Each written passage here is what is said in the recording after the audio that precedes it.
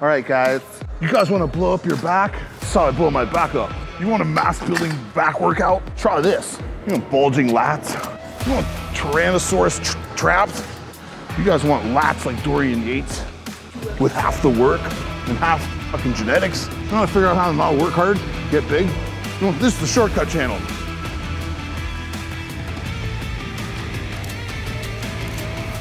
There's a lot of talk lately because a friend of mine, fellow bro chat star, Ian announced his retirement. This is not news to anybody. We all wish Ian well. Ian's a great fucking guy. But it just got me thinking, like, his reasoning for retiring, or his reasons. His reasons for retiring are obviously his reasons. He has his own individual reasons, but of course everyone, when they're in bodybuilding and they're in the middle of it, they understand, like, it's almost like when you're younger, you first get into the sport, especially guys who are like kind of my age or came up when I did, like, you kind of got into the sport with like reckless abandon. Like, it was just like, I know I was like, I didn't give a fuck. Like, people told me, oh man, you're pumping 2 grams of gear a week and you're doing this and this, and you're not, like, I'm like, I'm not even keeping track of anything. I haven't got my board work done in fucking 4 years. Like, back in the day I was like that, right? It's just like, it's like, you have to wonder how, like, the guys that did that, obviously, they reached a certain level. Not to say Ian did this, I'm not speaking about Ian now, but like guys who want to be the best at something, could be football, could be NASCAR racing. Like, there comes a point where you have to understand the fine balance between reckless abandon and like self-preservation.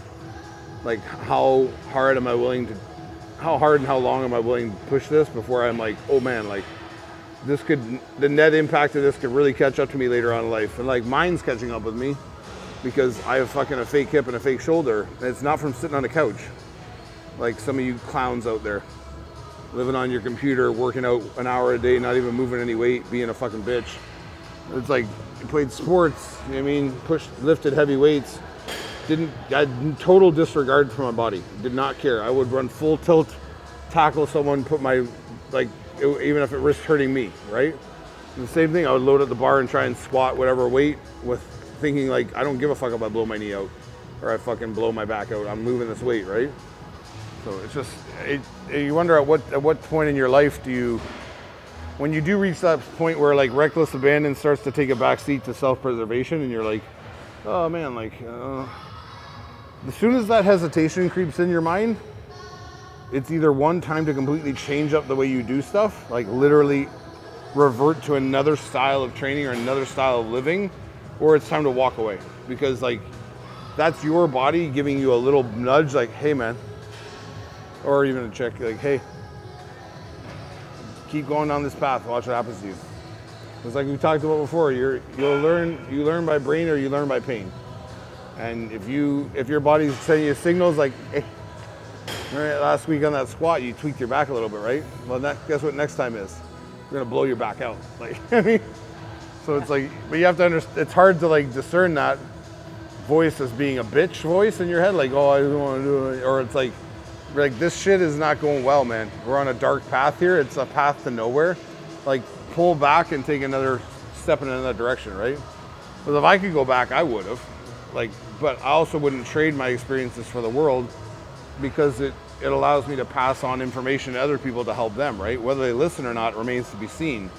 But I have a lot of people who write me thanking me for showing them this style of training. They haven't felt this good in years, or like, this used to hurt, it doesn't hurt anymore. And that's how it should be. Working out is supposed to be enjoyable. It's not supposed to be painful. Like, it may be painful after, because like you're sore from the actual tearing down of muscle, but like, it shouldn't be this thing that like every week I just got to make it through this because like my knees are fucked and this and that. Like, I'm going to these extreme measures. Like, these guys are out there that are like, they're getting on in their career, they're going to like extreme measures to be able to keep doing what they're doing.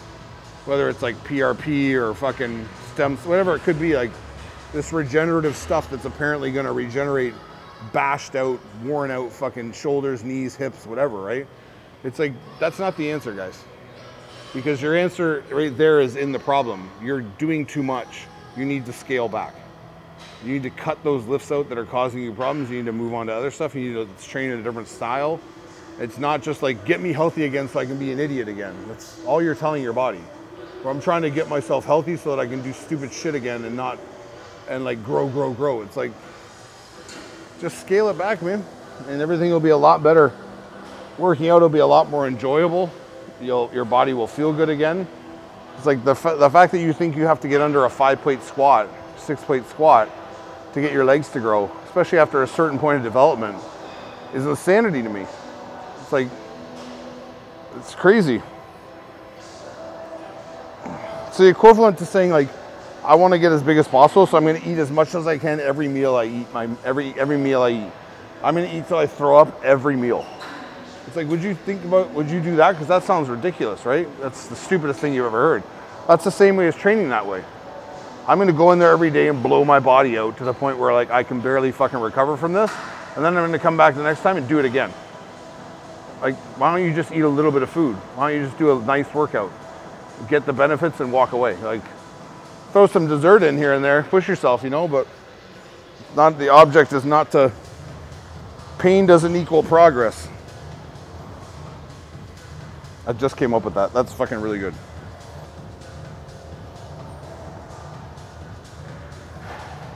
There's all these pressing tutorials.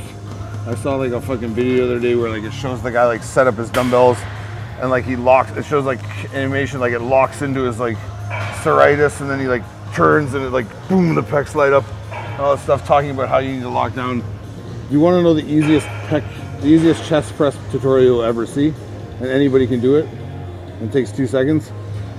So if I get in the push-up position on a mirror, I put my hands on like I'm going to push up right on the ground, but I'm on the mirror.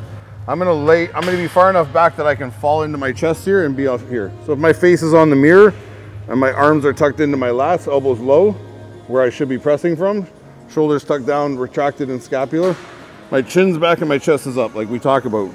So if I want to get off this mirror without moving my hands off the mirror, how would I do that? I'd be here.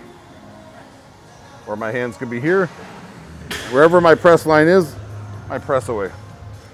So I can't move my hands. So if you do the same thing, keep your hands glued to the mirror, pull your chin back, put your chest up, shoulders back, get yourself away from the mirror. Because one thing you're definitely not going to do is do this. But all of you, when you press weight, do that. So it's not, I'm not trying to press this mirror away from me. I'm not trying to push this mirror. I'm trying to get away from the mirror by pressing off. But all my weight's still here. So it's the same thing as if you're at the negative of a press. So if I'm in a negative of a press, this is now the mirror. So imagine my face is against the mirror, chest is here. When I go to push, I pushed away. It's the exact same thing that I just did there. But now I have weight on my hand. But for some reason, when everybody holds weight in their hand and gets here, they freak the fuck out. They can't lock down into their back. They can't stabilize on their palm and their lat. They get freaked out here and they try to move right away. Or they go like this and elbow rolls over. So the press becomes, instead of this falling back, it becomes, even if they fall back a little, it goes. So you see the rollover of the elbow. You rolling over your elbow is the #1 reason why your chest sucks. So if you see your elbows doing that on the press, where I'm here and my line out should be here, lifting up through things, if it starts to be this and deviate, this elbow deviates out, you're fucked. That's why your chest isn't growing. Or like parts of your chest are growing and other parts aren't. Because you're just using shoulder and tricep to jam a weight out, right? And it'll be obnoxious for anyone that tries it, especially if you're really weak with your press, because you're not going to be able to press much weight. But like we talked about, if you're trying to reprogram stuff, it has to start somewhere, right? So if you notice when you're pressing, you look in the mirror and you start to see this elbow do this, when you move, start again. Push to where it doesn't move. Push to where it doesn't move. Eventually it'll just lock right out, right? So that's the most basic tutorial. Literally, it's the only one you need. Do that with anybody, do that with yourself. Then go sit on a machine, completely copy the movement. There's your press. You don't need to pay people to teach you all this stuff. Just think about that every time you press. A perfect press is a perfect push-up mechanic. That's why they do push-ups, right? As many of you know, I keep up with trends of society. I'm super up on all the verbiage and all the fucking pronouns. I just love it so much. But yeah, like I said before, I've said other times, like society and the gym kind of parallel each other. There's a lot of nonsense going on in the gym. There's a lot more nonsense going on in society, right? In terms of people telling you how you should think, how you should speak, what you should do, what you shouldn't do, what's appropriate, what's not. It's like, when it comes down to it, it's like, I'm cool with whatever anyone wants to do, as long as it's not affecting me or anyone I know, or like being pressed upon me like unjustly, like you have to be this way. I don't have to do anything I don't want to do, right? I don't have to speak anyway either, right? Or I don't, at the gym, for example, I don't have to lift a certain way because someone told me I need to lift that way.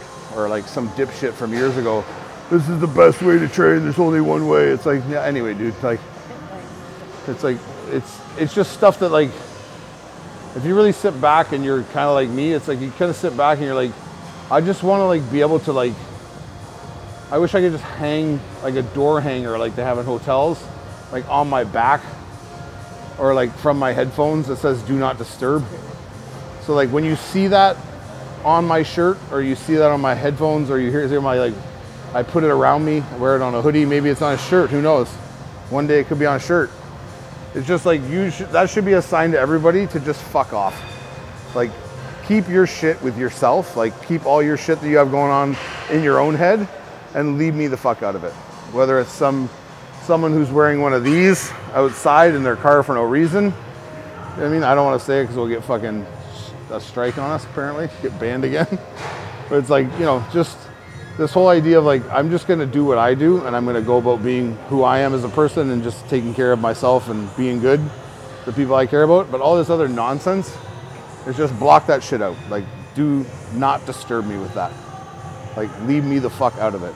And like, you wanna cry and dye your hair 4 different colors and complain about how the world's not fair, or you guys in the gym wanna fucking bitch and moan about how someone said you're supposed to move, another person said you're not supposed to move, you're supposed to be rigid, it's supposed to be this angle. It's like, yeah, do what you do and just fuck off. Leave me alone. Like, like, if you like what I say, cool. If you don't like what I say, then fuck me too, right?